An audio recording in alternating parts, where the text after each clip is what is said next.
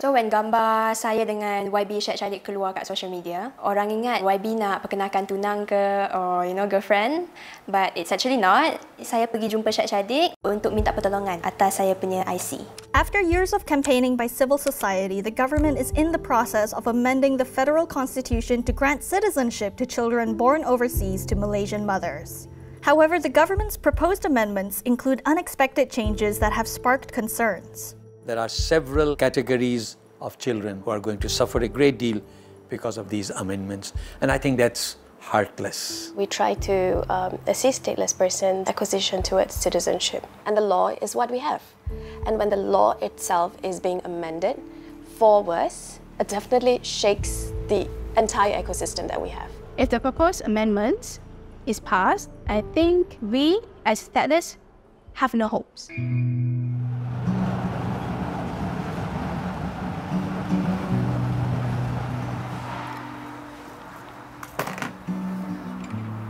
I work as a crew cafe at Bukit Bintang. I seek work from a lot of places. They say, oh, cannot. At least you need to have green card. That time there is a person, she helped me because she knows my conditions. She said, it's okay, I pay you, will you work with me? Akasha was born in Malaysia to a Malaysian father and Indonesian mother. Since her parents' marriage was only registered overseas and her mother abandoned the family, Akasha is stateless. I have younger brother. He's scared of the outside world, and he's scared because he's stateless too. And I need to support him. And actually, I'm also scared to get sick very, very much because we cannot go to hospitals. As a stateless, we can go to clinic, but we need money, maybe expensive. Even though I just trying to buy my own SIM card, I just want to go to jalan-jalan. Everything is forbidden things to do. The stateless being you're a ghost. It's not a ghost that people can't see, but people can see you. Development of Human Resources for Rural Areas, or DRA, has identified over 16,000 stateless individuals in peninsular Malaysia alone. DRA worked to assist individuals in acquiring Malaysian citizenship. I think broadly people assume just having a Malaysian parent is enough for you to get automatic citizenship, but that's not the case. Akasha's father and her mother did not legally register their marriage. And because of that, and in accordance to Section 17 of the Federal Constitution, a child that is born out of legal wedlock to a Malaysian father cannot automatically acquire the father's citizenship. Throughout the world, there's only 2 countries that practices this discriminatory law, which does not allow a child to acquire a citizenship because the status of being born out of wedlock, and that's Malaysia and Barbados. There is another provision that addresses this loophole by allowing anyone born in Malaysia without citizenship in another country to become a Malaysian citizen automatically, but it is not being implemented, forcing people like Wong Kweng Hui to fight through the court. The law does allow the minister considerable discretion. The only problem is this discretion is exercised in such a way that people have to wait decades, not 2 or 3 years, decades. Between 2017 and 2021, only 6 to 8% applications for registration and naturalization were successful. So that means 90+% of the applications were unsuccessful. So the law is there. The minister or the ministry can embrace these victimized, helpless people, but they do not do it. In the process of proposing a constitutional amendment to allow children born overseas to Malaysian mothers to acquire citizenship, the government is also proposing that Section 1E is changed from by operation of law to by registration. The government would have control over approving your citizenship. While on automatic, they can't say no to you. As long as you qualify, you can get a citizenship. However, if it's by registration, even if you do have a complete set and the right set of documents and etc., you don't necessarily will get approval. This is just one of the proposed amendments that threatens to make statelessness in Malaysia worse. When KDN's research team actually conducted the Taklimat, we knew 5 particular objections that we were not happy.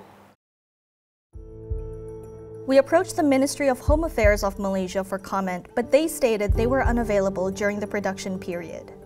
News reports show that the government identified the amendment, quote, based on findings through research analysis, engagement sessions, comparative studies of other countries' legislation, as well as discussions in cabinet committee meetings and the technical committee.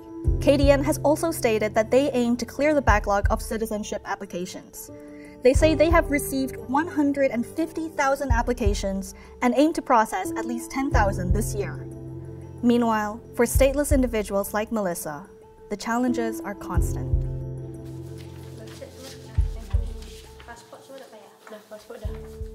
Polis tahan lah, dia tanya, dari mana cik? Dari shooting. So orang macam tak percaya, faham tak? And then kita explain and then dia kata, oh okay, nak IC? So I kena cakap, I tak ada IC. So dia boleh tak ada IC. So I bagi surat beranak. The same thing all over again. And then polis tu lasas kata, tak apalah cik. Okay, just go back lah. That is lucky. If it's not lucky, then they would ask for money. It's actually very hurtful for me lah because I'm a Malaysian citizen by rights, but no one would trust.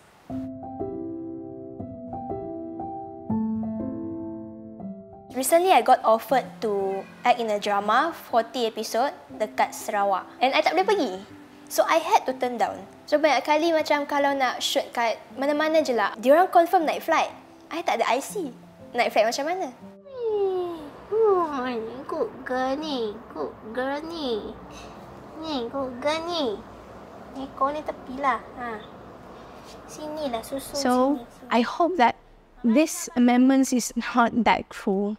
I hope so, because it's not like we don't have ambitions. We don't have a goal. I have a dreams when I was a kid. Yeah, I want to be police.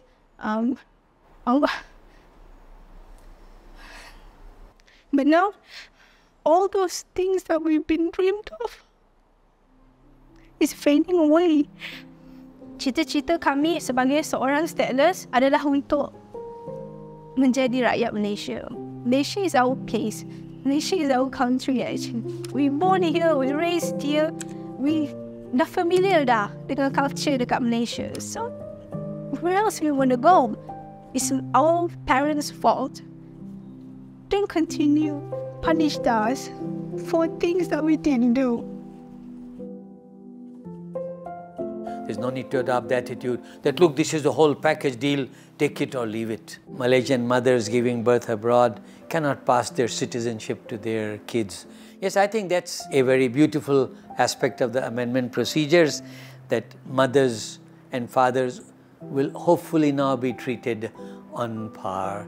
I think we should go ahead with these right away. But the other amendments, we need to have democratic consultation with affected interests and civic-minded citizens, and Parliament must play a greater role by appointing a special committee of Parliament to examine these proposals.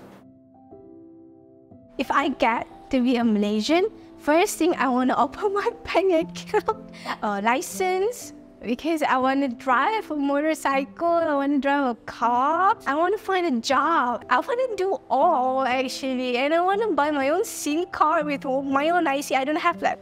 Can I borrow your IC to buy my SIM card? No, I want to buy my own SIM cards, even though it's not a big thing to others, but this stateless is meaningful. It's like we come back to life again